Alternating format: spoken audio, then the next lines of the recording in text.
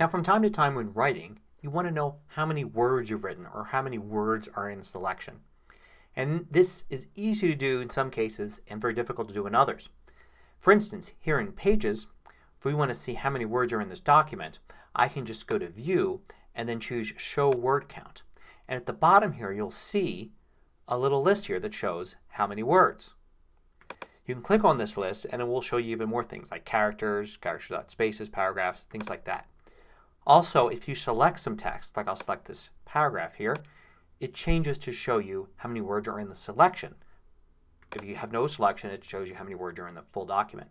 So this is great if you've given yourself a quota of number of words you want to write per day. You can select what you've written so far and see how many words are there as opposed to the entire document. So in TextEdit there is no option to show word count.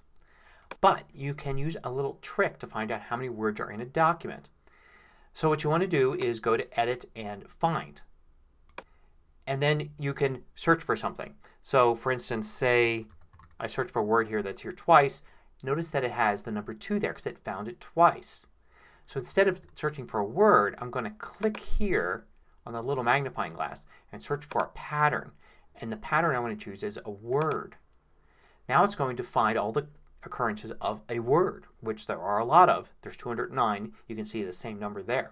So that little trick in Find gives you the ability to find every word and give you a total for the number of words in the document.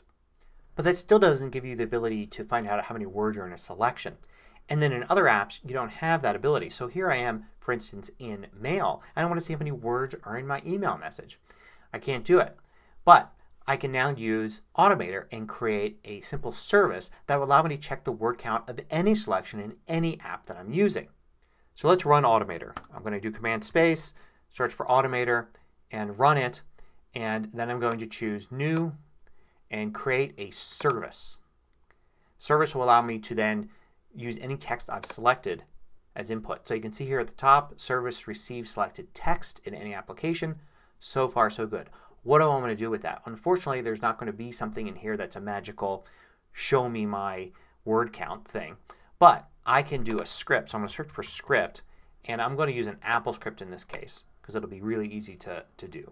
I'm going to paste this 2-line script in here. So you can see the 2 lines are set numWords, which is the variable name I've created, to the number of words of, and then in parentheses input as string because the input comes in and you have to tell it you want to treat it as text.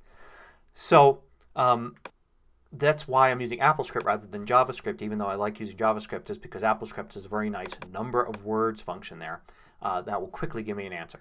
And then I'm going to display a dialog that's just the text word count, colon, space, followed by the value, numWords.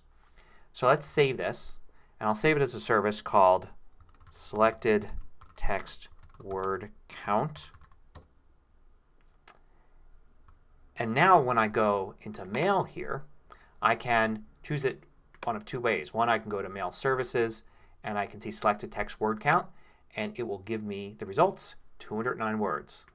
I could also, since I have text selected here, Control click on it or whatever you use for your contextual menu, click, and I can select Services and it's Selected Text Word Count under there as well to bring it up. So now I have the ability to find the word count in any app where I'm typing text. I can even do it in web forms, for instance, in Safari.